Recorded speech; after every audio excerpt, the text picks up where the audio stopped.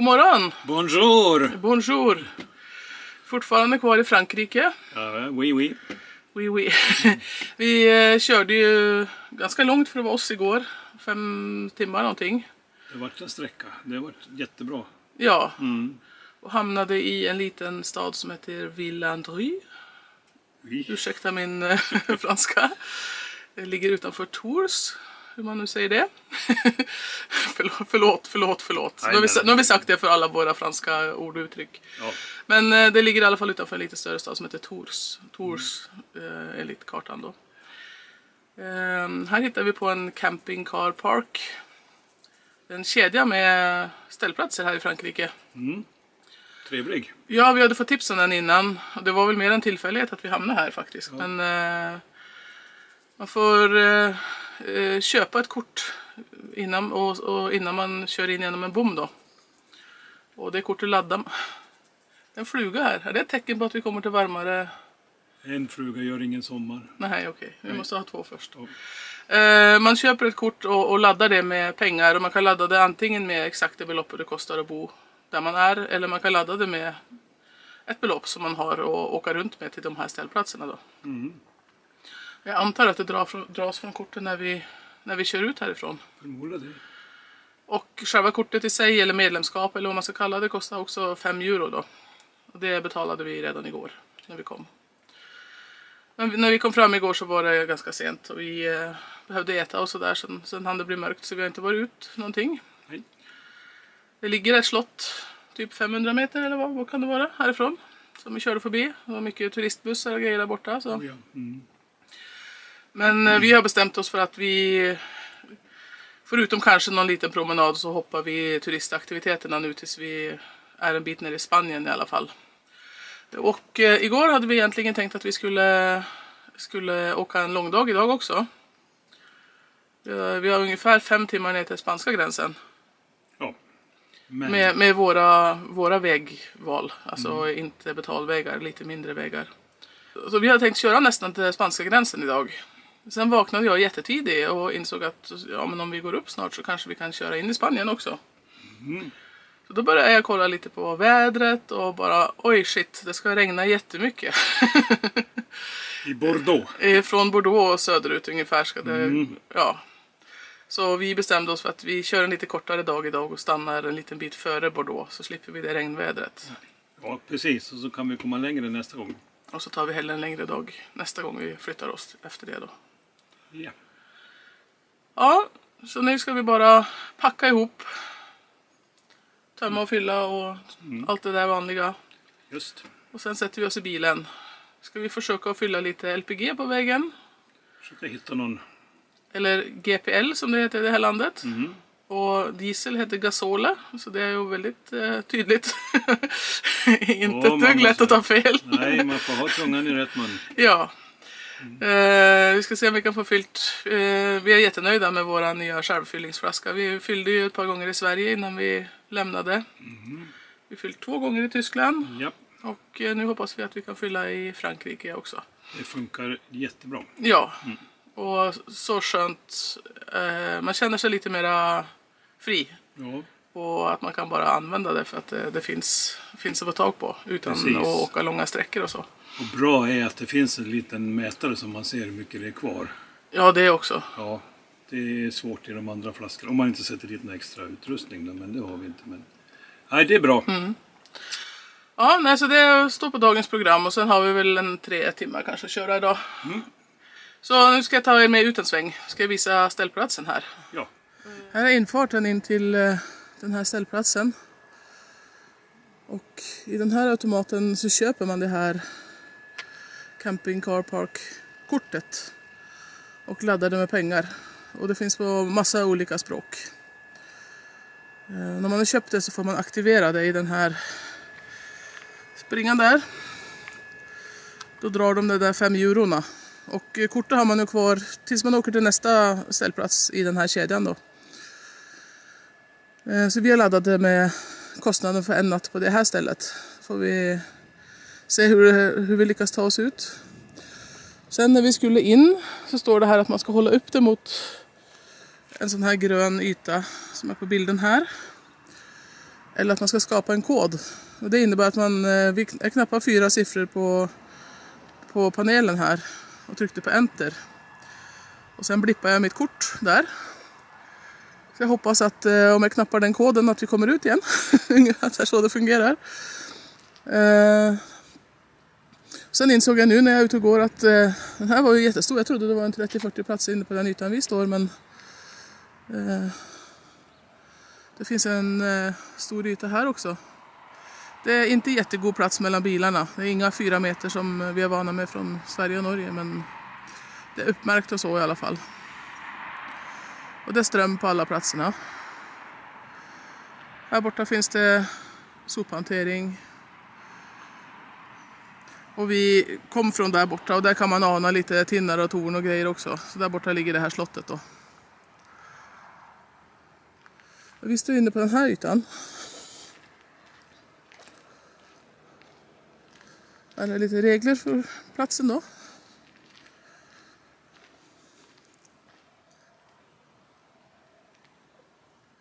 Det är uppmärkt med små stenar som ligger längs kanten här, vart platserna är uppdelade.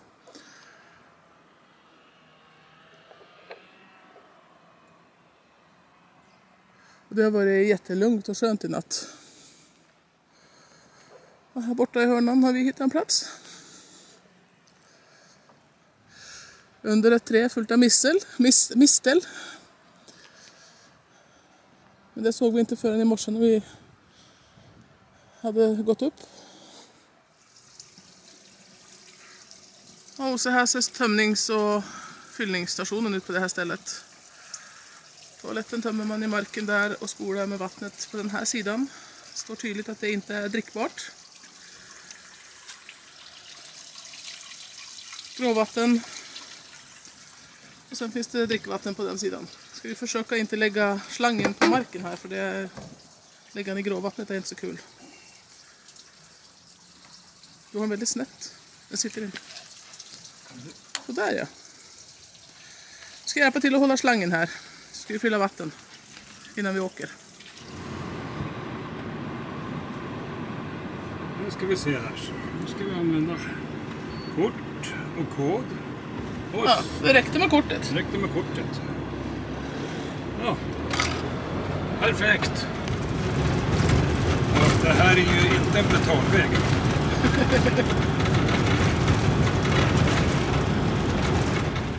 Bonjour. Fortfarande i Frankrike. Vi kom fram till Saint-Jean-d Angély igår och hittade ännu en sån här Camping-Car Park ställplats. Sen satte vi oss och jobbade och var inte ut ur husbilen knappt på hela kvällen. Det är fortfarande rätt kallt. Det ligger runt nollan, alltså på kanske uppemot 4-5 grader på dagen när solen tittar fram. Men det gör den inte hela tiden heller. Så ja, vi längtar ju lite söderut. Men nu har vi bestämt oss för att köra till ännu en Camping-Car Park ställplats.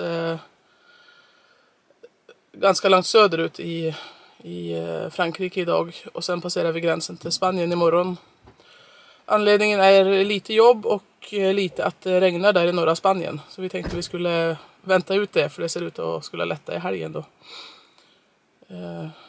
Regn är ungefär lika roligt som minusgrader, så att de håller på med lövblås här hela morgonen. Just nu är det lite tystare, men så här ser det ut. Det ligger en skatepark här bredvid. Man kör in där borta. Det är väl 20-30 platser tror jag. De flesta passar nog upp till 8 meters bilar. Han där med släp har hittat en kreativ lösning. Bakom han finns tömning och fyllning och dit ska vi åka nu bara för att vara färdig med sladden. Då håller vi på med tömning och fyllning. Toatömning på ena sidan, vatten på andra sidan. Stor gråvattensplatta. Som ni ser, platsen är 8 meter kanske, lite mera kan passa. Det verkar finnas offentliga toaletter i byggnaden där borta. Och det verkar ligga en trevlig park här omkring. Det verkar gå, jag vet inte om det är en damm eller om det är en flod som går förbi här. Ja, vi åkte ju mindre vägar igår också. Och det verkar vara så att när man passerar samhällen så ligger liksom inte mackar och butiker direkt för vägen. Så som vi kanske är vana vid från andra länder. Vi hittade på en matbutik så vi fick handla igår. Vi körde förbi 2 eller 3 mackar men ingen av dem hade gasol. Så att vi ska försöka igen idag. Vi har lagt in ett gasolfyllningsställe här i stan. Så vi tänkte... Kommer han med? Hej! Så vi tänkte att vi skulle försöka få fyllt gasol här idag. Det ska vi försöka göra, ja. Flaskorna har räckt ungefär en vecka nu i det här vädret. Ja, det blir ju så. Idag är det fredag och på söndag är det en vecka sedan vi fyllde sist. Så att Ja, det har varit lite mera gas den här veckan. ja, vi hoppas att de kanske räcker lite längre nu när vi kommer ner till Spanien. Det gör det säkert. Ja. Hopp. Vi åker vidare och syns på nästa ställe. Vi hittade gasol! I Frankrike har de samma munstycke som i Sverige. 19! Det här är icke betalväg. I Frankrike, lite norr om Bordeaux. Vi är i konjaksdistrikten. Jag ska låta Per göra maten men jag tänkte bara berätta för er. I början på det här årtusendet så bodde jag i Tyskland ett halvår och studerade. Och då skulle vi ha knytkalas i studentkorridoren där som jag bodde. Och då var det någon som hade gjort en jättegod pastasallad. Den serverades kall där men den går att göra både som varm middag och som kall pastasallad. Jag har köpt lite goda tyska pastaskruvar. Och sen en fleischsalat. Det finns en massa olika varianter, inte alla vi tycker är så goda. Men den här med saltgurka gillar vi. Ja, så nu ska jag släppa in Per i köket här. Det är egentligen jätteenkelt. Det är bara att koka pasta och blanda i den här fleischsalaten då. Skinksalladen. Den fanns på Lidl för men det gör den inte längre i Sverige. Kochzeit. 8 bis 9 Minuten. Alles gut. 5 deciliter. För 2 personer. För 2 personer. Var det då?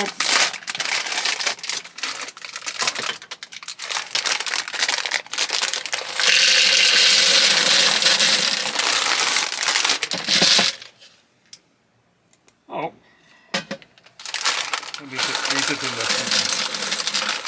Det gör ingenting om det blir lite rester. Ja, det kan man äta på smörgåsen. Precis, ställer man i kylskåpet till.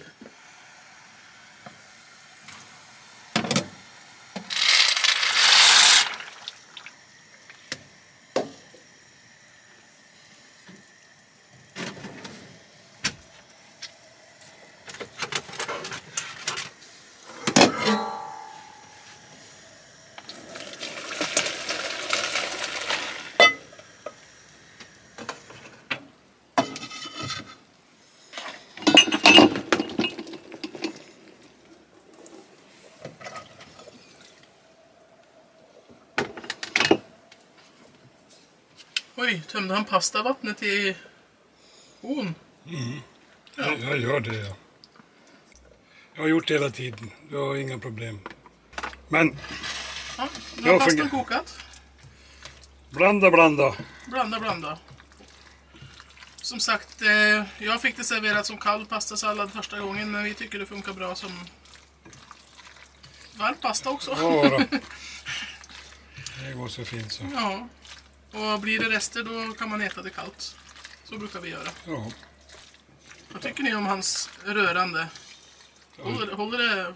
Det är rörande. Håller det någon klass? Och det luktar gott också. När värmen kommer i salladen så, där så sprider det sig lite. Ja, färdigt eller? Mm. Så kör vi. Ta bort handen då. Där, färdig pasta på mindre än en kvart. Så var det. Bonjour, good morning. Bonjour.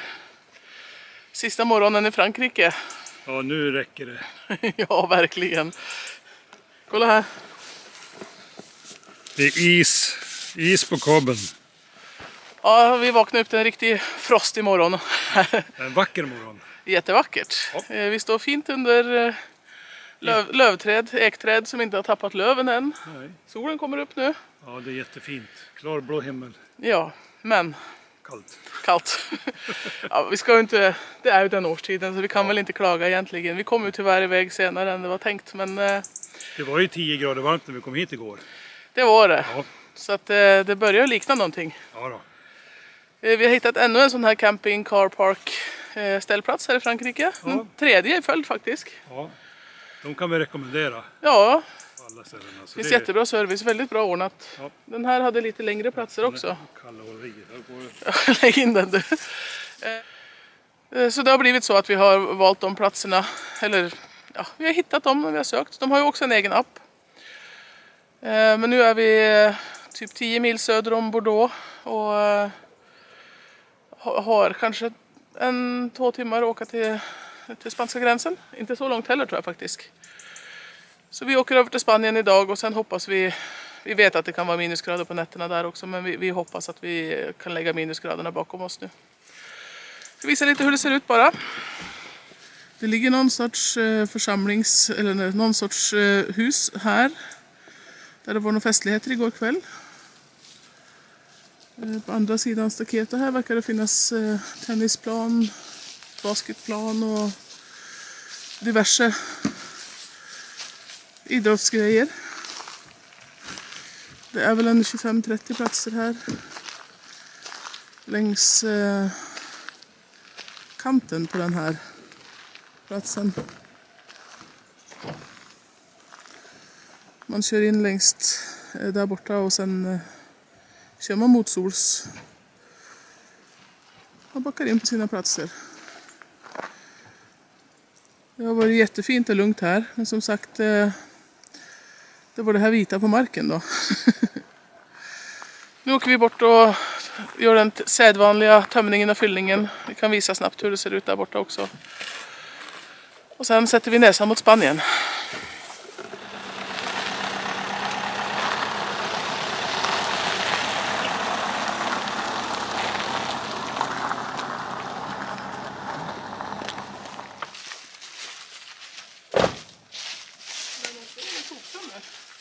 Ja, här är tömningen och fyllningen.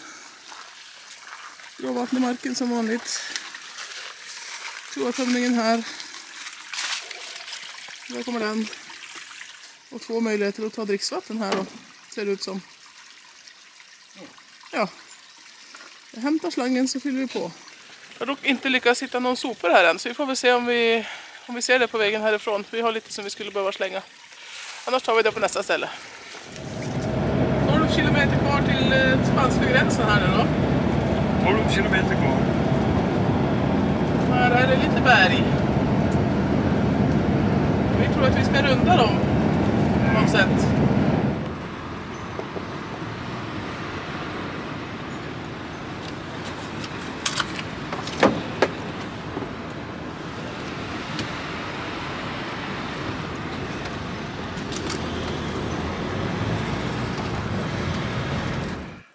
Det var Frankrike det. Ja, det var Frankrike det.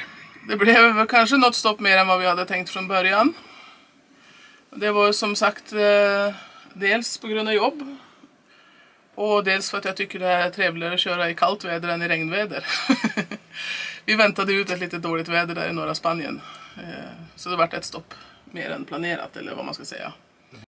De här camping-car park-platserna var riktigt fina. Ja, de kan vi rekommendera. Verkligen. Ja, vi hade som sagt fått tips om det innan och det är någon sorts medlemskap och det här kortet som man behöver då, men Det blir inte dyrt. nej, nej, det kostar bara 5 euro så bor man några gånger så smätter man fort ut det på.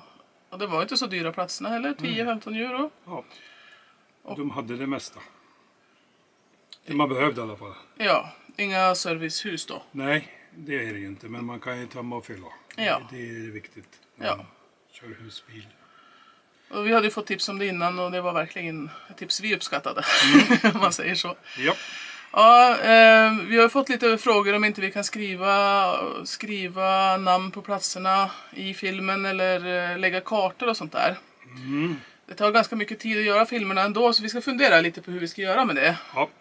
Men tills vidare, eller hela tiden egentligen, så har det alltid stått i videobeskrivningen vart vi har varit någonstans. Ställplatserna. Ja, och nu som det kanske är lite mera krångliga och obekanta namn på ställplatser och sånt där så ska vi skriva ut det också. Lite mer ordentligt, inte bara skriva orten. Nej. Ja, så Vi kör vidare. tycker ja, det gör vi. Ja.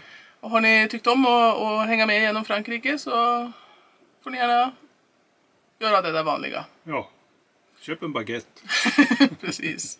Så nu så åker vi vidare till Spanien. Så Ja. det får ni se i nästa film. Ja, det gör vi. Ha det bra. Ha det!